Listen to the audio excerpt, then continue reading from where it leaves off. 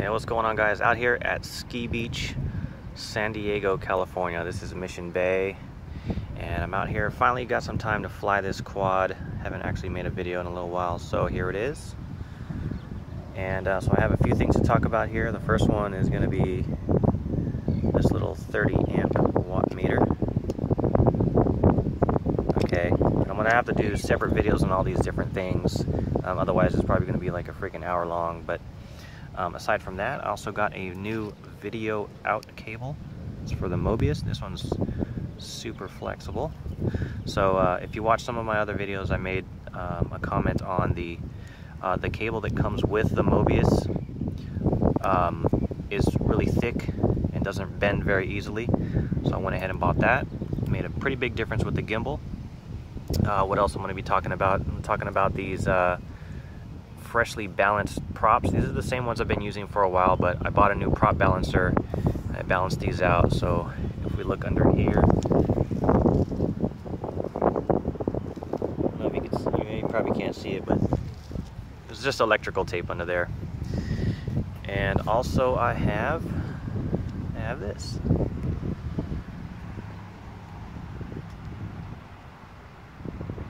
Alright, so here's a monitor that I got from eBay. This actually came from China. They do not have it for sale on the US side of eBay. So I went ahead and picked that up, but I'm going to be doing a separate video on that. But anyway, let's go ahead and talk about this. So this is what I'm going to do. I'm going to go ahead and set this thing up here.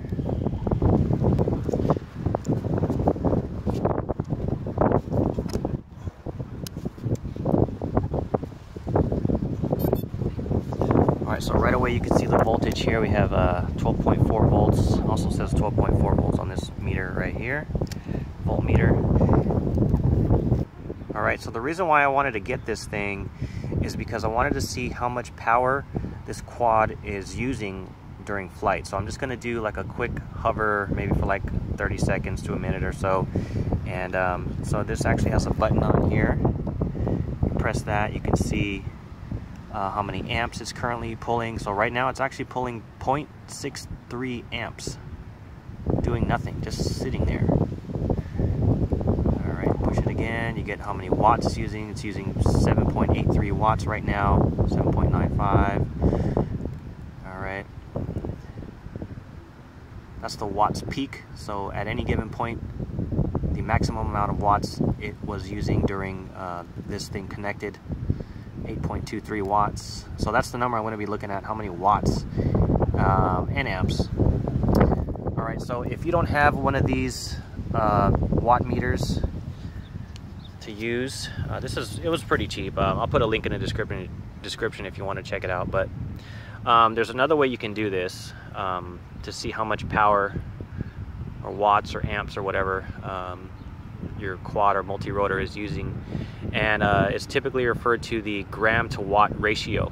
Okay, so I did the calculations on my own quad several months ago, and I found out that after flying for a minute, did some quick calculations, I charged the battery back up to see how much milliamp hours it used during that 60-second flight, and factored in how much this thing weighed at the time. And I found out my gram to watt ratio was something like 4 grams per watt.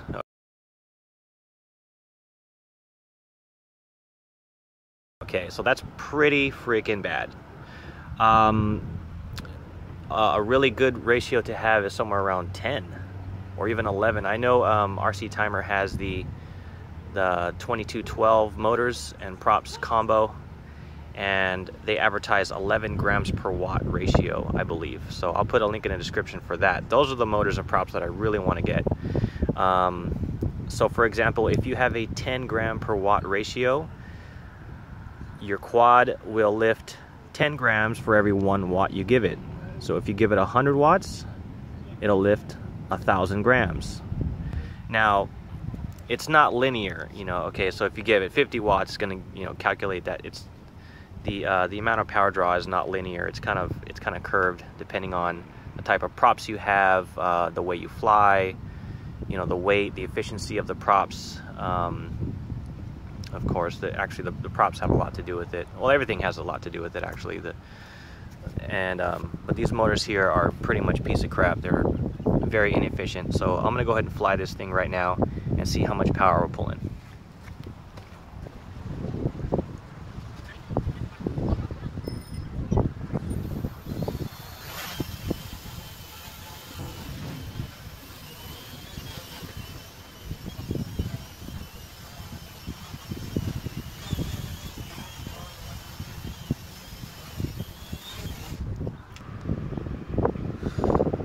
Just had that guy stop and talk to me for a minute. Well, let's see what we have here.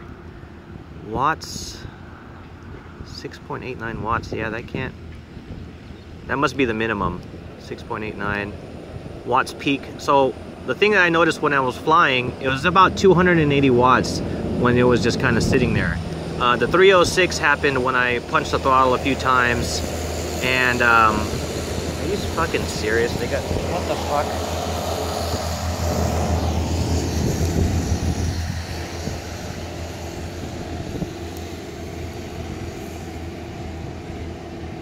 Anyway, so I punched the throttle a few times and got up to 306. I mean, it could have gone a lot higher than this, but let's see what else do we have. 11.9 volts right now. Volts minimum 10.7. Amps 5.8 was the minimum, and 28 amps was the peak. Okay, so that should give you somewhat of an idea. Alright, so I just did another quick flight and just kind of brought it up in the air, punched the throttle a little bit. 35.7 amps is the peak on that one. The watts peak is 383. I think it was like 230 watts when I was just sitting there hovering. And let's see, volts, 5.9 amps. 35 amps. So that's pretty much it for this video. If you want to see how much power your multi-rotor is pulling, this is a little tool that you can get. It costs just a few dollars, and get an idea of how much, you know, just overall how much power it's pulling, if it's efficient, not so efficient, and really gives you an idea of if you're just wasting power, or if you need a new motor and prop combination. Maybe your setup is too heavy, maybe your battery is too heavy, and in some cases maybe you're better off getting a smaller battery with less capacity, and you may end up getting longer flight times with it. You never know. Alright guys, don't forget to like, comment, and subscribe. See you guys in the next one.